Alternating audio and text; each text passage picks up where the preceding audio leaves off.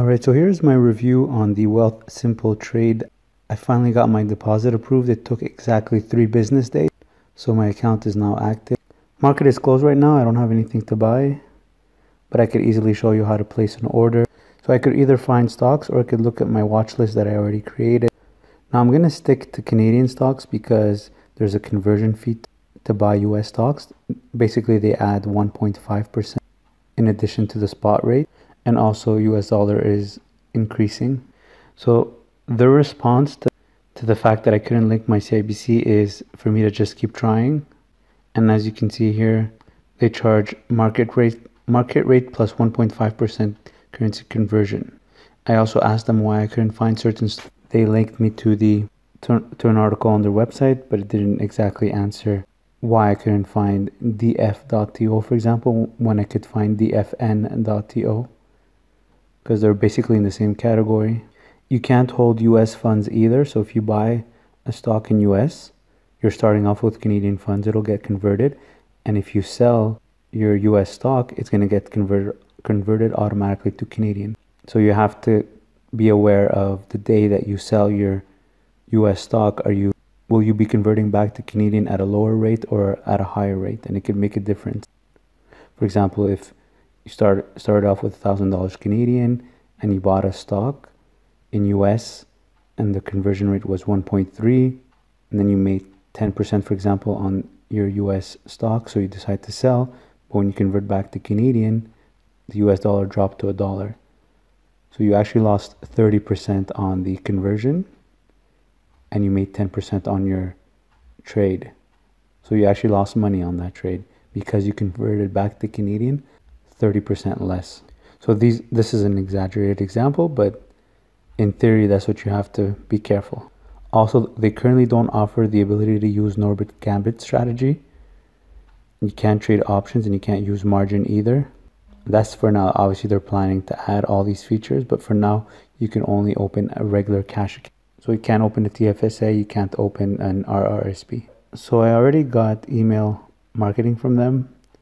One from Wealthsimple, simple, honest pricing, talking to me about the investment management service that they offer. And I got another email offering a coaching call with one of their experts, and I have the option to schedule a call. So already in 1 week, I got 2 email marketing campaigns. So you can't do much on the app, but it's still very functional because you could easily use another app like Yahoo Finance or any other website that provides chart analysis. And then once you pick your stock, you can just simply come here and place your trade, especially if you're a swing trader or a long-term trader. So you don't need sophisticated charts. For example, I'd probably be interested in buying Sun Life. Let's just see if there's anything else. Dollarama also looks good right now, below 31. So I could go to Sun Life, click it here, because it's already on my watch list. But if it wasn't on my watch list, I could just search for it, slf.to. Oh, there's no .to, so just SLF, and it's in Canadian. I can click buy, and here on top I have the option market buy or limit buy. I always choose limit buy. So it asks me what's the highest price per share you would pay for SLF. I would say probably, let's say 44. Then click continue. How many shares of SLF do you want to buy? So it would be cool if it calculates it for me, but so I'll just use an external calculator and calculate it.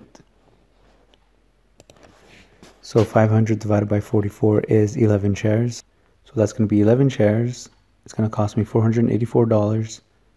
And I have $500 available to trade, and there's no commission, no trading fees. Click continue. Confirm purchase, 11 shares of SLF. Limit price 44 Canadian. The order will be submitted when the market opens tomorrow at 9:30 a.m. Keep my order open until it is filled, or I cancel it max 90 days.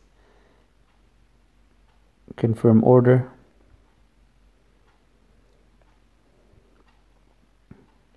Order sent, limit buy of 11 shares of SLF, total estimated cost of 484. So 11 times 44 is 484. I can view details. It's pending because the market is closed. And of course I have the option to cancel it.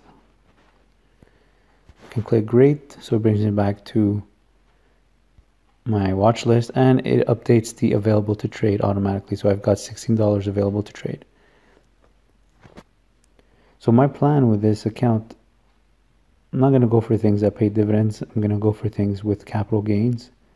So something to buy low and sell high. And since there is no commissions, I can trade with a small amount because I don't have to worry about trading fees eating up my profits. So I think SLF is at a 52-week low, undeservingly. So I'm just going to hopefully buy it at 44, maybe sell it at 48 or 50. And if I'm wrong, well, I'll be collecting dividends while I'm waiting. I mean, I could do it with any other stock, but I'm just choosing Sun Life because I'm pretty confident in it. I could go for maybe Pizza, or Manulife as well would be a good one actually. From 19 to 22. Dollarama as well. So yeah, I just want to show you how to place a trade. So I've got one pending trade, available cash updated automatically. Yeah. And as you can see, it was very simple to place a trade. It wasn't hard. But it's just the app just seems very primitive. But I guess it depends what you need the app for. If as long as it allows you to place your trades, then perfect. You could use an external app to do your research or even to look up stocks. But it's just disappointing that you can't open a TFSA or any other registered account. So they've got a long way to go. So yeah, if you have any questions, leave in the comments below. If there's something that you want to see in the app, also leave it in the comments below, any suggestions. And as always, if you're going to open an account with Questrade to trade on the stock market, use my referral code in the description below the video. Thanks for watching.